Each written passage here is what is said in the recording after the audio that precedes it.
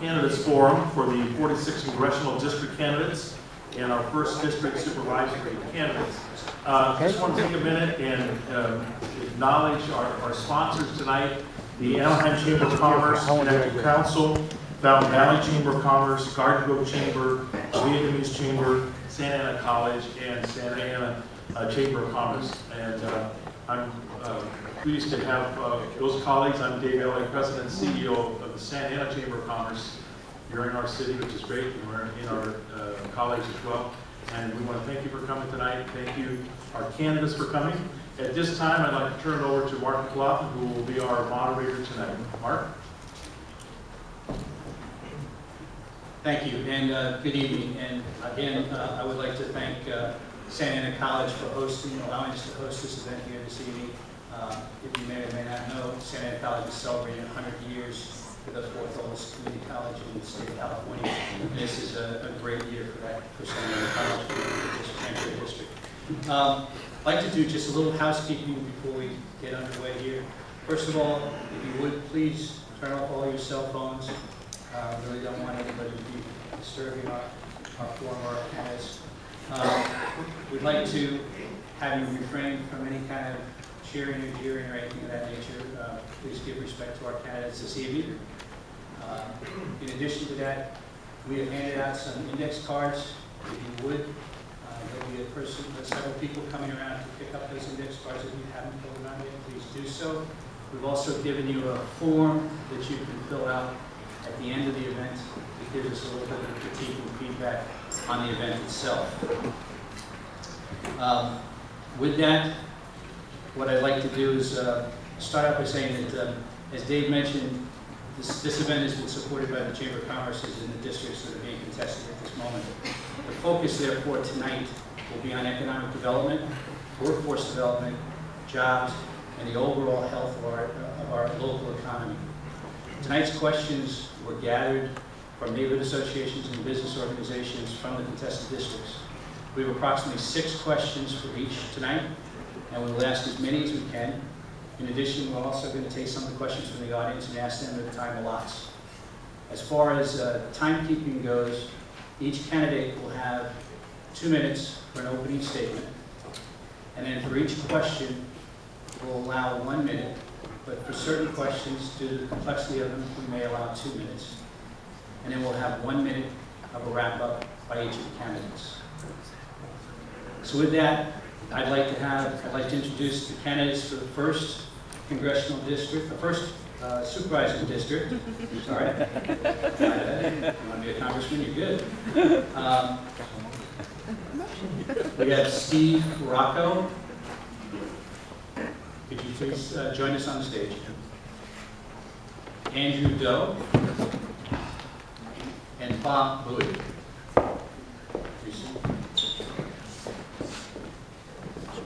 Here is Steve.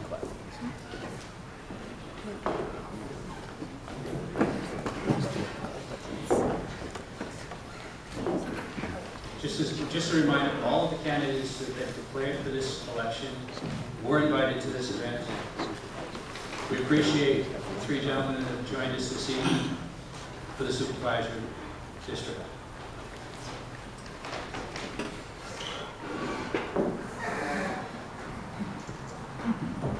Okay, I'd like to start out with Bob, if you would.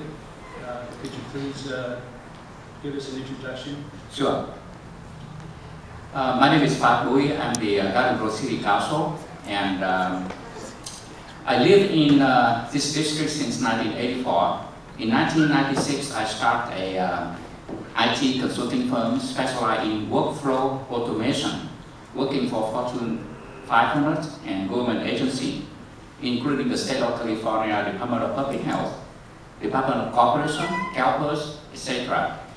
In 1999 and 2000, one of the solutions that I implemented for the Office of Vital Records, Department of Public Health, won the Best Technology Innovation Award at the Government Technology Conference West. I've been in City Council Member of Garden Grove since 2014, and I'm running for District 1 because I believe District 1 is heading in the wrong direction. District 1 is the poorest district in the county, and we are facing many issues from animal services to public transportation to public health, and as well as to public safety. We have prisoners escaping the criminal escaping the prison without us knowing about it for more than 10 hours. And our transportation have been cutting bus services while the county is spending money to promote that festival at the Massacre Park. I would like to focus on improving the economy for small business in District 1. And I would like to focus on homelessness as well as affordable housing for the seniors and the low income. Thank you. Andrew, please. Thank you. I want to thank the organizers for the opportunity to speak tonight, and I welcome everyone and hope everyone turn out to vote on June 7th. In the short 14 months that I've been county supervisor for the 1st District, I am proud to have earned the trust of my fellow colleagues on the Board of Supervisors, to have allowed me to take the leadership positions on many important issues in the County of Orange. I'm going to cite 3 in particular. One is on public safety.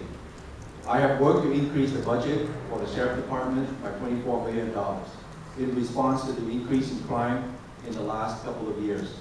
We have seen since the realignment of state prisoners being released out to local jail through AB 109, and also the passage of Prop 47 in 2014, there's been a dramatic increase in crime in our communities. And I've worked hard to increase funding for the Sheriff Department as well as Probation Department to work with the local police departments in order to supervise the prisoner, the inmate that has been released from state prison down to our local jail. 2 is I proposed and the board adopted unanimously the creation of a homeless czar to work to coordinate care from all of the county departments in order to holistically help the homeless individuals that we have in our community. We have to change the way we think, how we administer help to people who are in need of help. We cannot function in the old model of we create the bureaucracy and we sit in our office and we wait for people to come to us. We need to bring the help to those out there who cannot help themselves. And also, I've been on the ad hoc committee to re-examine the mental health system in our community, the creation of crisis stabilization units, which is the front line of dealing with people who need help with their mental health issues. Thank you. Thank you, Andrew. Steve Ryan. Well, I'm the only candidate here who's known by one name, and this is my alma mater right here. I graduated from Santa Ana College 7 times. And as a matter of fact, I used to run tech up on the balcony up there, and I've done shows here. One of my ex-professors is still teaching here in criminal justice, George Wright. I didn't expect 7 degrees from Santa Ana College, but that's the way it worked out. One of them is in law enforcement, and that's the one which George Wright introduced me to, and he later became a president of the department. It's something I had to do. We've gone through the scam in Orange County of what's this, the snitch scandal, which was totally fabricated. There's only one scandal in Orange County, and that's Rakakis and his boys. Orange County has the largest gang that the world has ever known, and the most corrupt. And he controlled the Board of Supervisors through his endorsements. He even controls the public defender's office. He had himself illegally appointed as public administrator. And with our wonderful euthanasia law, which is going to start on the 9th of June, you're going to see deaths galore in Orange County. And who's going to decide that? The person who's your guardian. I've been a white-collar expert on this for longer than I can't imagine. Behind the orange curtain tells you what's wrong with Orange County. I had a pathologist come and speak to the Board of Supervisors and other city halls in Orange County. There is systematic, institutionalized murder of citizens in Orange County, brought to you by the illegal appointment of Rakakis as public administrator. I was set to run for that office, and I ran for it before, 40,000 votes. He was illegally appointed. At the Board of Supervisors, they can't even get the ethics committee correctly. 2 minutes, Steve. Okay. Thank you. Just as a reminder, we do have a timekeeper, and each candidate will be given a minute to 2 minutes for the question, and will be warned when there's 15 seconds left in your time. So please abide by the time. I'd like to start with Andrew Joe. The first question is regarding workforce development. The OC supervisors work in partnership with the OC WIB. Key businesses have hundreds of open positions but cannot find qualified trained workers. In addition, there's many industries that have new positions that did not exist 5 years ago.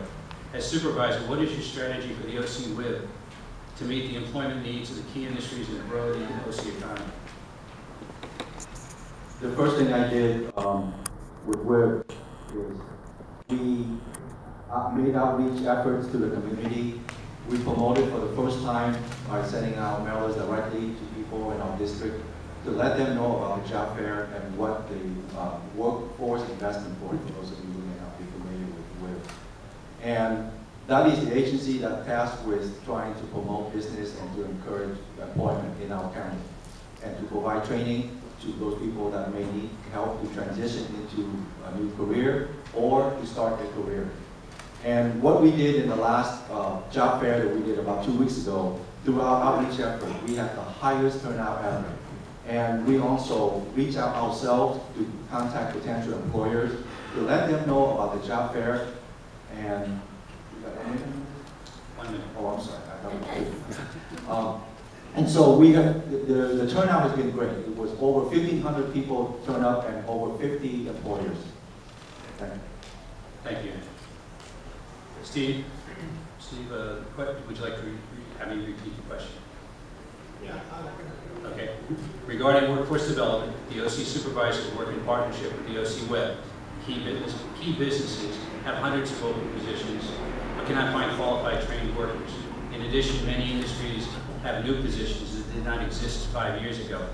As a supervisor, what is your strategy for the OC WIB to meet the employment needs of these key industries and grow the OC economy? A question like that, I need to do my homework, or at least to know what it is. So I'm not sure I can answer this question for you. I do know that money at the Board of Supervisors is wasted like it's nobody's business. They're going to tear down perfectly good buildings at a cost of $300 billion. They gave the sheriff her own personal attorney $120,000, which only accountable to her. So money is wasted. I'm not sure that the people on the Board of Supervisors know what they're doing. I don't think they're qualified for this. We have an ethics measure on the ballot, which I'm not allowed to write a rebuttal, and I came in the day next. So they know how to commit crimes, they know how to fudge things, they know how to make things look wonderful, but in the end, they're unorganized, they're incompetent, and most of all, they're corrupt. Thank you, Steve. Well, I think, with all respect, I think that the lawyers does not necessarily know how to, attract people to jobs. In order to have people come and interested in applying for certain company or certain government agency, we need to create an environment where people are proud to work for that and are happy to work for. In the private industry where I came from, we need to have an environment where we empower the employee, we give them the training and the career growth in order to grow their career. If we do not do that, then I'm sure there will not be a lot of people who are interested in applying for the position and working for the agency or the research that we're working for. So as a supervisor, I will start working on creating an environment where we empower employees, give them the tools that they need to excel. And with that, then more people will join us. Thank you, Carl. The next question, a 1-minute response. And we're going to start with you, Steve. The top 2 priorities that you will act on as soon as you're elected supervisor, and why? The top 2 priorities, well, those are easy. First of all, Rakakis, when he was illegally appointed as public administrator, has got to go. We voted as a county that the public administrator would be elected. His wife used to be the second in command to John Williams, who was forced to retire early. So that has got to finish. As far as I was said previously, we have the systematic murder of people. We go to a Board of Supervisors meeting and people will tell you that their family members are being kidnapped, that their properties are being taken away. You know what? You don't need an ethics committee. What you need is me. What you need is somebody who understands white-collar crime, has written a book about it, knows where the bodies are buried, and will go after them. And it's not going to be the Register, because the Register works with Rakakis. When Rakakis goes down, so does a few of them as well, even if the business has been sold and rebought. Thank you. Bob? Can you repeat the question, please? The question is, what top 2 priorities will you act on as soon as you are elected supervisor, and why? Number 1, I think we should stop wasteful spending. The current supervisor spend a lot of public money, send out tons of mailers. And one of the mailers trying to organize a free income tax filing for low-income people. And it's open for only 2 hours in a Friday afternoon from 1 to 3 p.m. With 2 hours, how many can we serve? Now, I do not know exactly what the cost for that mail is, but I estimate it would cost anywhere between $15,000 and $20,000. Let's assume that we have less than 100 people who show up, which I heard what the supervisor claimed that many people show up on that day. That's $200 per person that we try to help. So surely wasteful spending will be my top priority, and I will stop all of those kind of activities. The second thing I would like to do is I would like to hold our county staff and officials to be transparent. We have to be fair to everyone and not hiding anything. Thank you. The first thing I would tackle would be crime.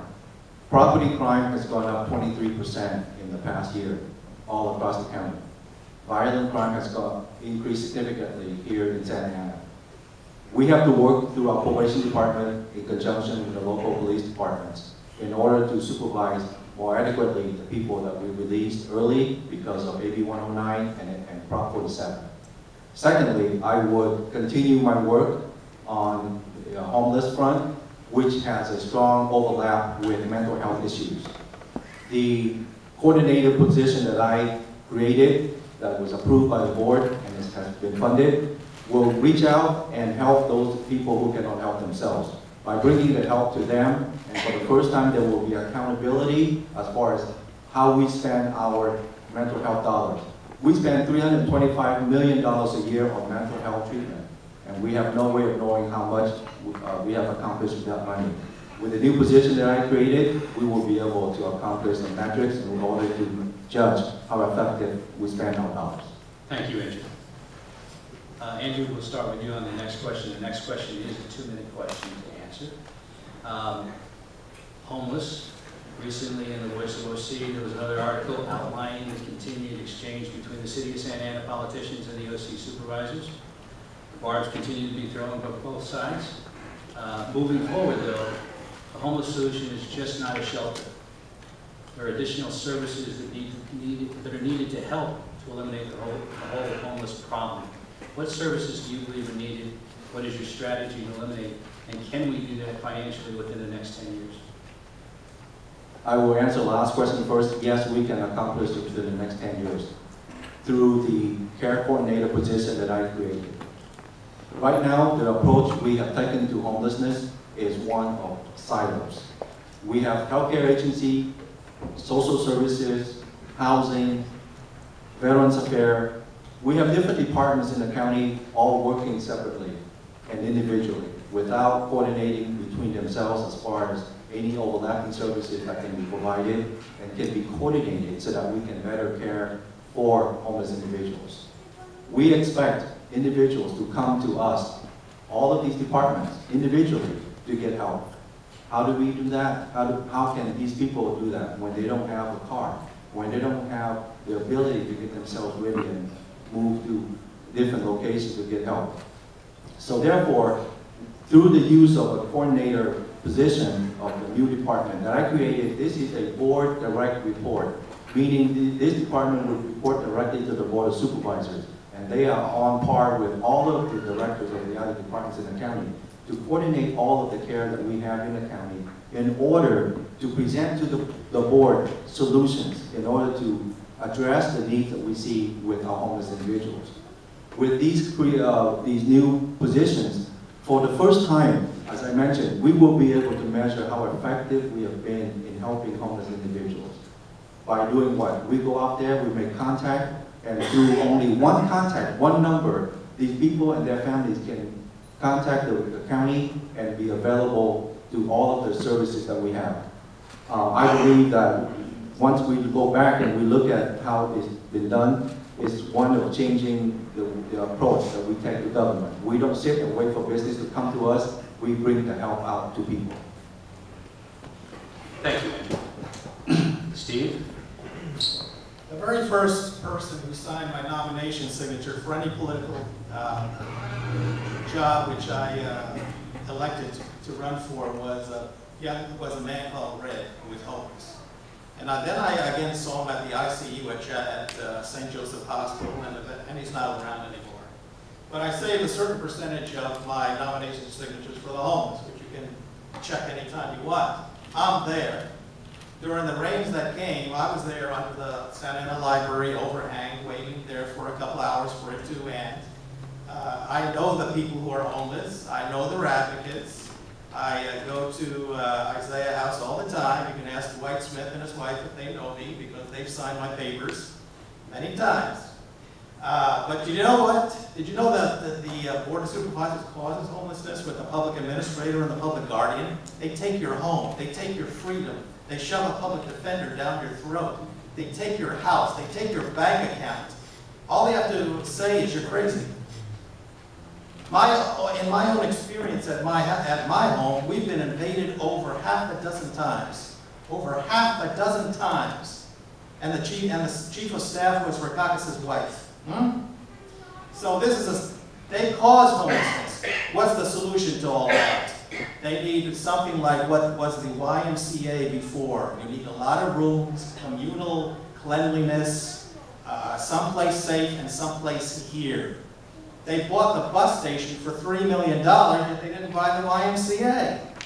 That's no solution to anything. You need to get it here, you need to get it now, you need to ask them what they need. And you don't do that by wasting $300 million for buildings you don't even need, and then you cry big tears over Karma the dog or Jasmine the cat and animal shelters, and you don't care about people. Just the money they have in their pack could pay for housing for them.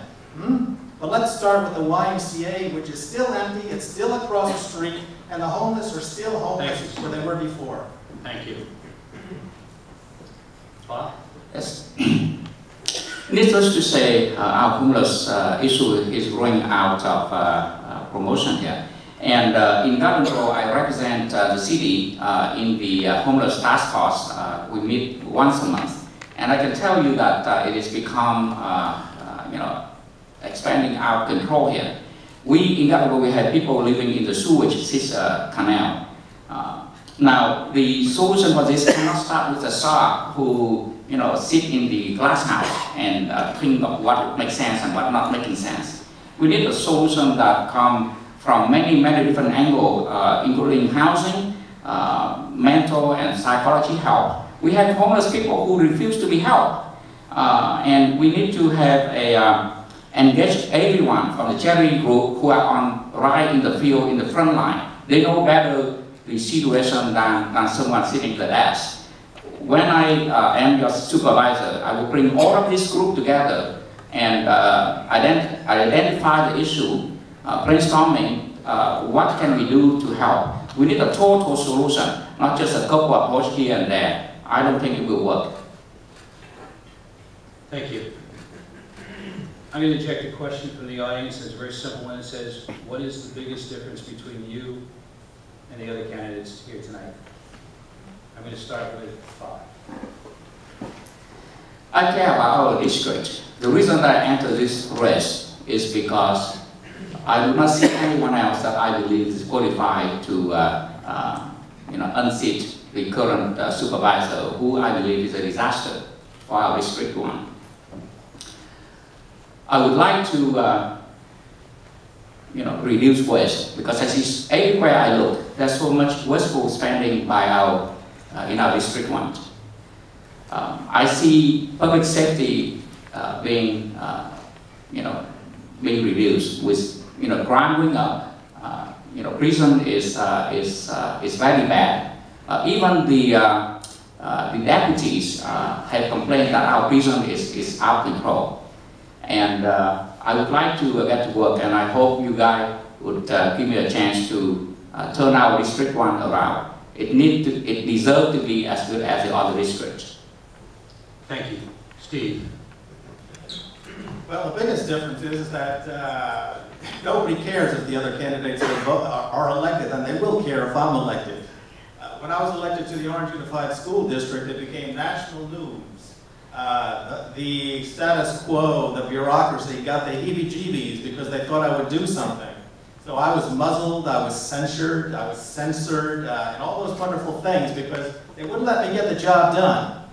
This time, follow your conscience, because they're going to really, really care if I do get elected, because I will really, really get things done. And I'm not going to care what political party you are, what race you belong to, or religion, or anything else. Because white-collar crime is not good. Gangsterism is not good. People that belong in jail should be in jail. I care, and I'll get the job done. Thank you. Andrew? Experience and track record. That's, I believe, those are the qualities that distinguish me from the other candidates. As a former prosecutor with the Orange County District Attorney's Office, and also as a former chief of staff to a supervisor in the 1st District, and in the last 14 months, I have the experience to serve in this capacity and will continue to do a good job for District 1. And my track record speaks for itself. As I mentioned earlier, in a short 14 months as a county supervisor, I have been entrusted by my fellow supervisors to be the leadership of many intractable issues that we have faced as a county for many years, such as homelessness, mental health, public safety, and also the infrastructure for the county. These are issues that are integral to the vitality of our community and also the strength of our economy. And so with my experience and my proven record, I will be a proven leader for Supervisor District 1. Thank you, Andrew. We're going to start the next question off with you, Steve. The county is planning a capital improvement program of over $300 million over the next 10 years. I think you mentioned that in your opening statement. Many of the county buildings and services are in District 1. How will you make sure that after all of construction and consolidation that this will end up being a positive impact on your district? I was there when they decided on this nonsense, and these are relatively new buildings. You know, some of the things in Orange County should not be done, but should be undone, okay? And we have 3 lawyers that are on the Board of Supervisors, and 2 ladies, which one of them calls herself normal, and I guess I'm normal too. You know, I have no idea they put these things into their mind, but we could have a homeless shelter across the street. There's other buildings that could be renovated. I talked to the employees there afterwards, and I said, what do you think about all this stuff, you know? And they have said, because I was there and I heard it all, and they said, well, you know, this is a maze, and we have to turn on the air conditioners. Well, poor baby. You know, there's 400 people outside that are suffering a lot more than you are. But in the long run, you get to hire 6 people on the Board of Supervisors. I will make sure that they're experts, and I will make sure that everything goes correctly if that's the way it's going to proceed. I'm very good at what I do. Like I said, I have a law enforcement degree. I know how to investigate. And, thank you, Steve. Could you repeat the question, please? Sure. The county is planning a capital improvement program of over $300 million over the next 10 years. Many of the county buildings and services are in